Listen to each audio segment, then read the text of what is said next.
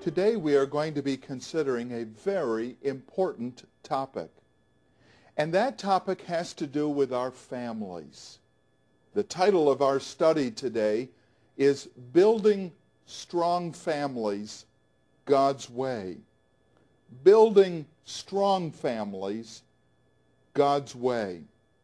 If you have your Bible nearby, I'd like you to find the book of Deuteronomy and turn to chapter 8. Deuteronomy chapter 8. God was in the process of fulfilling his plan of building a strong nation. And in order to build a strong nation, he was going to build it with strong homes. As Moses is giving the instruction to the children of Israel and to Joshua, he emphasizes repeatedly the necessity of families that will trust God, and families who will obey God's commands, and families who will really dedicate themselves to living for the Lord. I can't emphasize how very important it is in our day and age for God to fulfill his plan in your family. He wants very much to build a strong family in your home. He wants to build a strong local church. And the way he does it is by building strong individuals and strong families. Now you'll remember that the first generation of the children of Israel have perished in the wilderness. The first generation arrived at a place we call Kadesh Barnea. The Jewish people would probably refer to it as Kadesh Barnea. They arrived at that place in Numbers chapter 13 and Numbers chapter 14. They sent the spies in, and the spies returned, and 10 of the spies have a bad report. Only 2 of the spies have a good report, Joshua and Caleb. The hearts of the people melt. They, in fear, reject God's plan. They say, we're not able to go up. We're not able to take this land. All is lost. Maybe we ought to go back to Egypt. And as a result of that, you remember full well, God said, all right, you are going to perish in the wilderness. You are not going to go into the land. And the first generation, by and large now, has died. They have perished in the wilderness because of their unbelief and the rejection of God's plan. Now we come to the second generation, the younger generation. And here they are. They are in the wilderness, but they're poised, ready to go into that land, into a land they'd never been in before. They're heading in a direction they had never traveled before. They're going to have experiences they've never experienced before. And they are going to have a land that they, in their wildest imaginations, could not imagine the incredible blessing of the land. But now God, through his servant, wants to really emphasize the point and wants the people to really grow and stretch and be committed and be surrendered to building a strong family. And God gives 5 dynamic principles for us. As he did in the lives of the children of Israel in the Old Testament, he had 5 things that needed to become very important to them. Likewise, if we are going to build strong families today, we must have the exact same 5 principles. Let me just say, I believe that the family is very important. And I believe that God wants to build strong families. But I want you to understand the blessings of a strong family, the blessings of being a biblical family. A biblical family provides several things. And I'm going to get us to Deuteronomy chapter 8 in just a moment. But I want us to understand clearly what a biblical family is, what a strong family is all about. Whatever the family picture in your home might be, is what God wants to build and make stronger. Perhaps I'm speaking to daddies and mommies with children from that one union. Perhaps I'm speaking to daddies and mommies who have had a previous marriage, and you now have children from those previous marriages all residing under one roof. Or perhaps I'm speaking to a single daddy who is raising his children. Or perhaps I'm speaking to a single mommy who is raising her children. Perhaps I'm speaking to grandparents who have custody of their grandchildren, and you are raising your grandchildren. Bless your hearts. God bless you, Grandma. God bless you, Grandpa.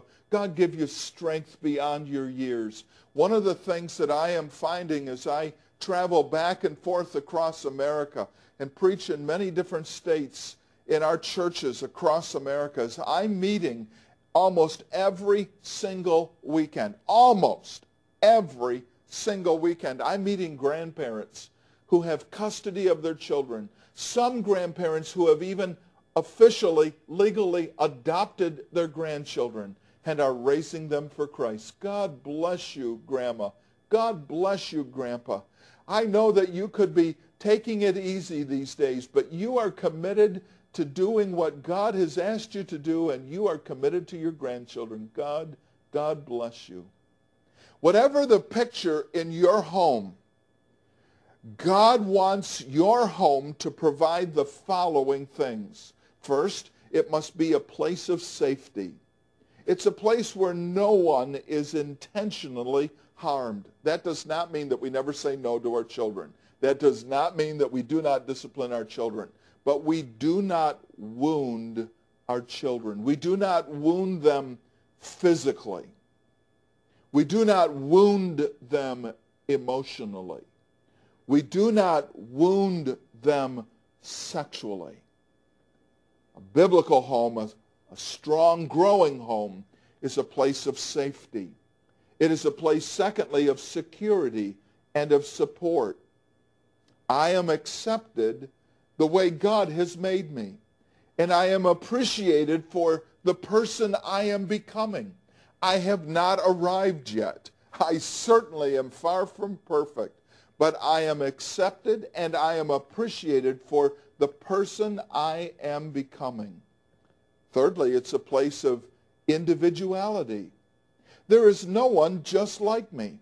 My brothers or my sisters, even my parents, I have some very real differences that make me just uniquely my own individual person. I have individual opportunities. I have individual strengths. I have individual weaknesses. I have individual challenges. It's a place where everyone recognizes that we are all very much an individual. It is, fourthly, a place where I learn my sense of worth. It is a place where I learn my sense of worth. I, in myself, am not that object of worth. However, as a Christian, I can discover God's purpose for me, and as his workman, created in Christ Jesus, unto good works, Ephesians 2:10, I find my true sense of worth. My true sense of worth rests in the fact that I am unconditionally loved for who I am as I am discovering the plan and the purpose of God. And by his grace, through faith, I have been saved as I have accepted his gift. It's not of my good works, lest I should boast, but it's understanding I am his workmanship.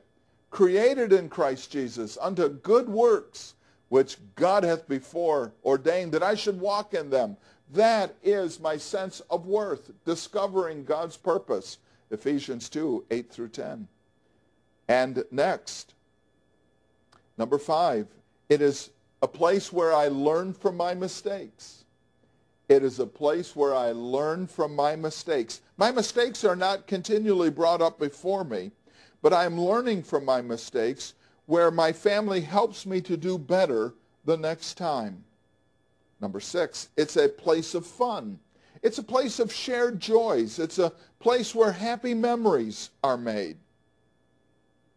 And number 7, it's a place to grow. It's a place to grow. There, I learn about relationships.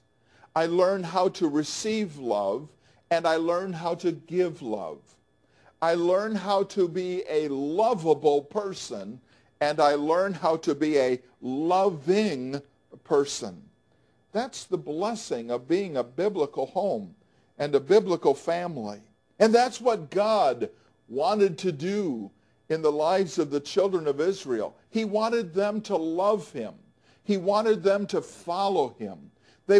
He wanted very, very much for them to be fully surrendered and fully trusting and fully obedient and in full fellowship, enjoying the privilege of walking by faith with God. And as a result of that, he tells them 5 things. There are 5 things that families that are being built God's way must always remember. Number 1, to please the Lord, families that are growing stronger must observe the will of God. The key word will be the word observe. To please the Lord, families must observe the will of God. The will of God. Chapter 8 and verse 1. All the commandments which I command thee this day shall ye observe to do, that you may live and multiply and go in and possess the land which the Lord swore unto your fathers. Isn't that interesting? God says, all the commands which I command thee this day shall you observe to do. This has to do with the will of God. God has communicated to us his will. He has shared with us what he wants us to know, what he wants us to do, what he wants us to become. God has shared his will, and now we must observe it. This word observe is an interesting word. It has to do with guarding, of being on guard duty and being alert because you're on guard duty. It has to do with keeping. It has to do with paying attention to. This illustration is really going to date me, I know. But when I was a little boy growing up in Western New York, I began my lifelong love of trains. There was a sighting. There was a sighting back in one of the communities where my parents would often get groceries on Friday night. I know this is going to date me, but there was a place where, as I grew older, I would go down to the guard shack at the railroad crossing. And there was an older man there. For the life of me, I cannot remember his name. I have tried for a long time to remember it. That's gone. But I remember distinctly standing in the little guard shack, and he would have posted on the wall the time that the trains would be coming by. And he still ran manually the gate. It was just before the regular mechanical gates were installed and the red flashing lights were installed. It was in the very final years where the gatekeepers would stand guard, and he would check the time for the next train, and in between times he would tell me some of the wonderful stories back when he used to work on the big freight engines and the trains. And I loved to listen to his stories. But then something interesting would happen. He'd pull out his watch, and he'd open the watch and check the time, and then he would say to me, "Now, boy, I can't talk for a few minutes, and you'll have to be very quiet." And he would turn and he would stare down the track. And I, of course, would be watching because I knew that meant a train was coming, and I loved trains, and there was nothing like being in the regular guard shack when that freight train roared by. You could just feel the earth shake, and so loved trains. And he would stare down the track, and I would watch and see absolutely nothing, and would just stare and watch and observe and pay attention to. And sooner or later, a little tiny speck of light would come and grow bigger and grow bigger and grow bigger. And he'd go out and pull the gate down and stand guard and stop traffic, and the train would thunder through, and he'd pull the gate back up, and we would resume conversation. That is exactly this word in the Hebrew, observe. It is to be watching for. It is to be paying attention to. It is because I am on guard duty, I must be alert. And that is exactly what we must be concerning the will of God. In our homes, in our families, are we ever alert? Are we ever paying attention to? Are we ever observing the way God leads us and directs us and works out situations and works out timing and brings little blessings and brings great joys? We need to be alert to observe the will of God. The psalmist prayed in Psalm 143 and verse 10, "Teach me to do thy will, O my God." We need God to teach us to do his will, to be observant to his will. Wise families observe the will of God. I want to encourage families all across America that are joining in this workshop today. There is no improvement on the will of God.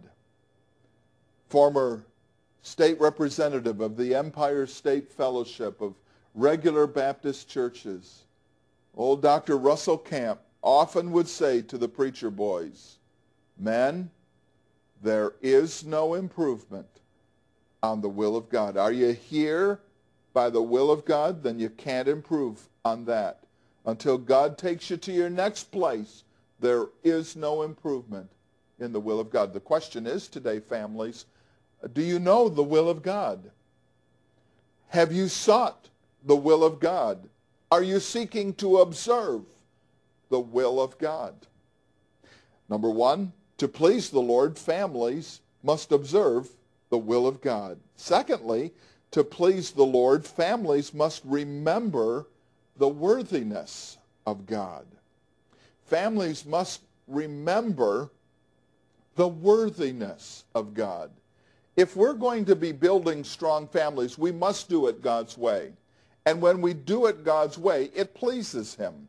And to please the Lord, we must remember the worthiness of God. Chapter 8, Deuteronomy chapter 8, verse 18. "But thou shalt remember the Lord thy God." Listen to that again.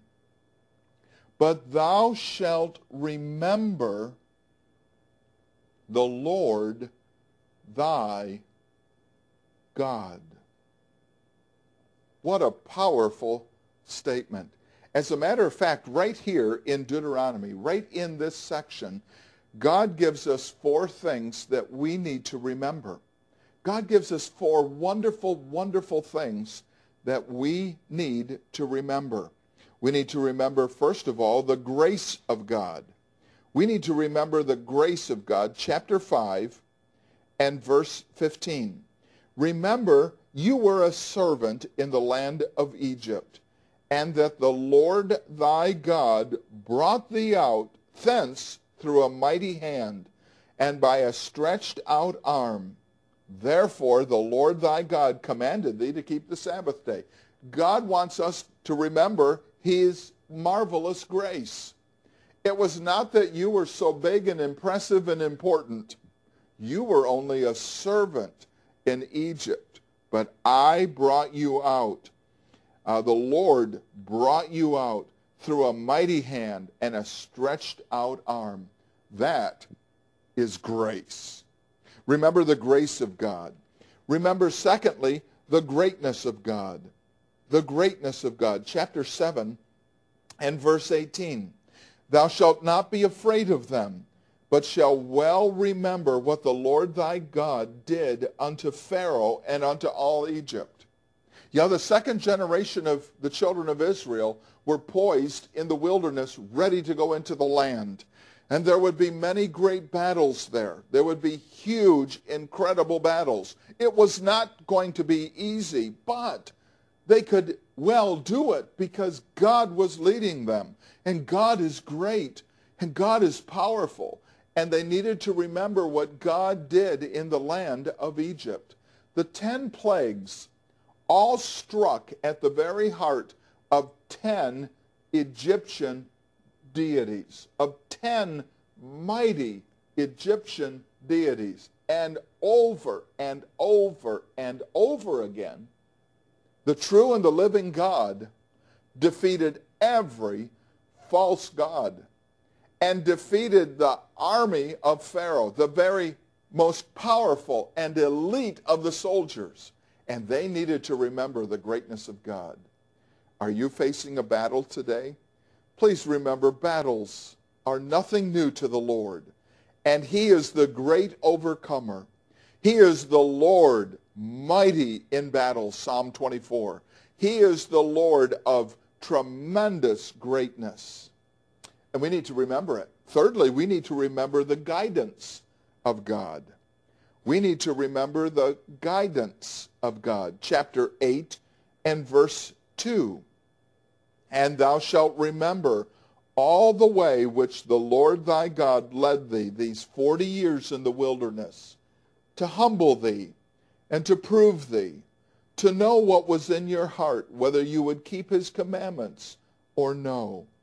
God says, remember all the way which the Lord thy God led thee in the wilderness these 40 years. If you're looking at chapter 8 and verse 2, I want you to notice how God refers to himself. He refers to himself as the Lord thy God. You are well familiar with this truth, but it's so important to be reminded of. Remember, when you see the word Lord spelled capital L, capital O, capital R, capital D, it is God's personal name. It is Yahweh. It is Jehovah. It's found 6,700 times in the Old Testament. It is his personal first name, and it speaks of him being the self-existent one, the self-sufficient one, the incredible self-existent one. And then in the next line, he calls himself thy God. Capital G, small o, small d, is the title of his office. His office is God. Lord is his name. Now the title of his office, God, is spelled E-L-O-H-I-M. It looks like it's Elohim, doesn't it? It's actually pronounced Elohim. Elohim. And it's found over 2,300 times in the Old Testament. It actually is the majestic one, or the one who puts forth power and majesty. And when we're talking about the guidance of God, 40 years he sustained a nation on the move in the wilderness. That is what Yahweh, Elohim, was able to do in his marvelous guidance. If God could guide a nation and sustain them in the wilderness for 40 years, can't God guide and sustain you today? Probably one of the most frequently quoted verses, Proverbs 3, 5, and 6. Trust in the Lord with all thine heart. Lean not unto thine own understanding. In all thy ways acknowledge him, and he shall direct thy paths. Is God not able to guide you?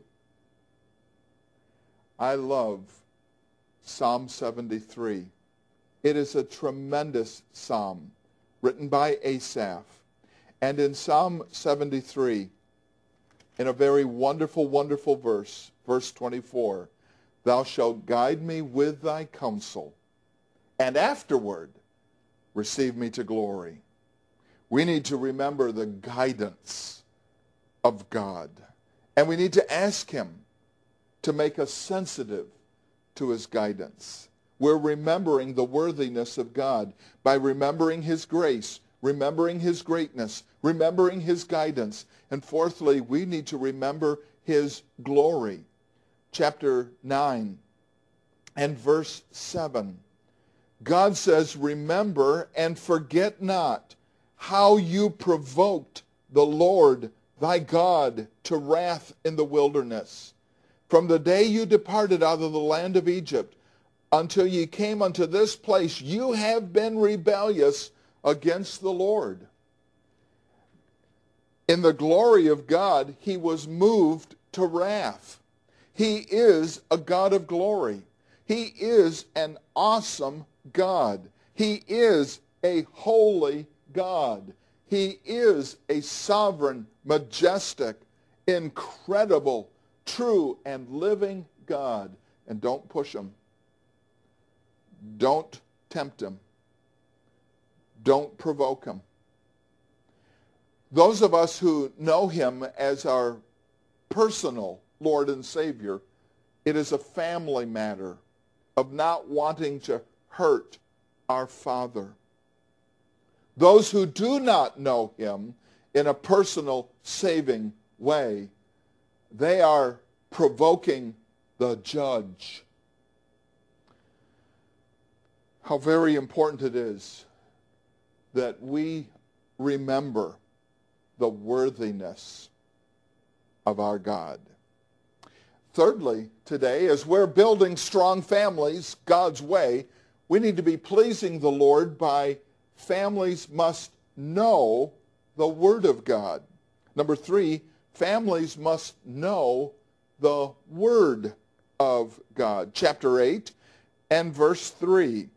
The Bible says, and he humbled thee, and suffered thee to hunger, and fed thee with manna, which thou knewest not, neither did thy fathers know, that he might make thee know that man does not live by bread only, but by every word that proceeds out of the mouth of the Lord does man live. We need to know the Word of God. Look at that phrase right in the middle of verse 3. That he might make thee know man does not live by bread only, but by every word that proceeds out of the mouth of God. Very interesting. As the Lord Jesus began his public ministry, immediately he is driven in Matthew chapter 4 into the deserted place, into the wilderness. And there the Lord Jesus fasts 40 days and 40 nights. He goes without eating. And we believe perhaps drinking. We know that he has not eaten in 40 days. He was on a 40-day fast as he prayed, as he was intimate with God his Father as he invested day after day after day before the Father. Many of us are not at all familiar with missing a single meal. And we know that as the next meal approaches, we are beginning to realize that we're ready to eat again. I perhaps in this workshop am speaking to many pastors. We really do not need a watch in the auditorium, do we, on Sunday mornings? We know when it's approaching noon. We can tell it on the faces of our people, can't we? They are like little alarm clocks all over the auditorium. We would never tell them that, but we preachers can tell as noon is approaching. You can tell it on their faces. But friends, can you imagine what it would be like to go without food for 40 days? The Bible tells us in Matthew chapter 4, and we need to check this out. Matthew chapter 4, beginning at verse 1.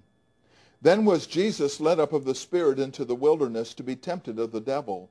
And when he had fasted 40 days and 40 nights, he was afterward and hungered. He not only was fasting for the spiritual purpose of intimate fellowship with the Father, but he was also fasting to demonstrate his overcoming by the use of Scripture on that wicked one, the devil. Verse 3 says, and when the tempter came to him, he said, if thou be the Son of God, command that these stones be made bread. But he answered and said, it is written, man shall not live by bread alone, but by every word that proceeds out of the mouth of God. Isn't it interesting that the Lord Jesus Christ quoted Scripture to demonstrate to us how to be an overcomer? We need to know the Word of God. We can never face temptation and be victorious on our own strength and merits. We can never face our spiritual enemies and be victorious consistently on our own strength and merit. We must know the Word of God. We must be able to use the Word of God. We must be able to apply the Word of God. We must be able to take God's Word, quote it, use it, and see the victory from God's Word. Now, very honestly, friends, think of this. The Lord Jesus has not eaten in 40 days. Satan knew just exactly how to strike, where to strike, when to strike. Jesus, the Bible says, was afterward and hungered. It literally gives the idea of being just absolutely famished, just absolutely craving something to eat. I've had the privilege of being in Israel a number of times. And I want to tell you, in Israel, you will find some of the most delicious bread anywhere on the face of the earth. I've had the privilege of eating bread in a number of foreign countries. And there is just no other bread anywhere in the world that tastes like some of the marvelous breads that are prepared in Israel. Satan struck at the very heart of the most trying moment and in the greatest need that Jesus had, the need for bread. But the Lord Jesus did not handle Satan on his own. For our sakes, he quoted Scripture. And guess what? He quoted Deuteronomy chapter 8 and verse 3, right where we are in the text. And Satan lost that round. You'll remember from Matthew chapter 4, there are going to be two more major attacks. And again, the Lord Jesus will quote Scripture, and Satan loses those attacks. The lesson for us, if we're going to build strong families that please the Lord, then our families must know the Word of God. I'm concerned. Our children are spending so much time before television. They're spending so much time on the computer. They're spending so much time in video games. And I'm not here to argue about any of those things. But I am very, very concerned that our children are spending so little time in the Word of God. So little time in personal devotions or quiet time, whatever you want to call them. Such little time in family devotions and family worship. The Bible says in Colossians chapter 3 and verse 16, let the word of Christ dwell in you richly in all wisdom, teaching and admonishing one another in psalms and hymns and spiritual songs, singing with grace in your hearts to the Lord. When it talks about the word of Christ dwelling in us richly, it literally gives the idea of being right at home in our lives, of the word of God residing in our life, of the word of God operating in our daily lives. There are no shortcuts to success. Mark it down. Instant gratification. Instant gratification leads to spiritual ruin. And the only way to have true victory is to know the Word of God. Number 4, to please the Lord, families must consider the witness of God. To please the Lord, families must consider the witness of God. And that witness is right here in verse 5. Thou shalt also consider in thine heart that as a man chasteneth his son, so the Lord thy God chasteneth thee. The witness of God is, if you are honestly my children, then I'm going to raise you. And I will invest time and energy and devotion to make sure that you are being raised properly. As a good dad disciplines his children because he loves them and he delights in them, so God disciplines us as well. In fact, Hebrews chapter 12, verses 5 through 8 tells us that if we are really legitimately his children, God will discipline us. If we never experience his discipline, then we need to examine our faith, because that demonstrates that we are illegitimate children. Proverbs chapter 3, 11 and 12 teaches us that a good dad delights in his children and therefore biblically disciplines his children. When we talk about God's discipline, it's important to remember it's not just spanking. It's not just a woodshed experience. God's discipline is instructing us and reminding us and training us and encouraging us and correcting us. To please the Lord, we must consider the witness of God. And then lastly, to please the Lord, to be a strong family that's being built God's way, to please the Lord, families must believe the warning of God. Families must believe the warning of God. Chapter 8 and verse 11. Beware that thou forget not the Lord thy God in keeping his commandments and his judgments and his statutes, which I command thee this day. God wants to build strong families. Determined to be a strong family by being parents whose chief goal is to please the Lord your God. Go back to the basics and build line upon line, precept upon precept. Give God the first priority and surrender to his plan. Give your children to the Lord and pray daily for them. And then remember, to build strong families God's way, families must observe the will of God, chapter 8 and verse 1. Families must remember the worthiness of God, chapter 8 and verse 18. God is worthy of our love and worthy of our devotion and worthy of our worship. We worship him and we are devoted to him and we are blessed by his grace, his greatness, his guidance, and his glory. Families, thirdly, must know the word of God. Families, fourthly, must consider the witness of God. Families, fifthly, must believe the warning of God.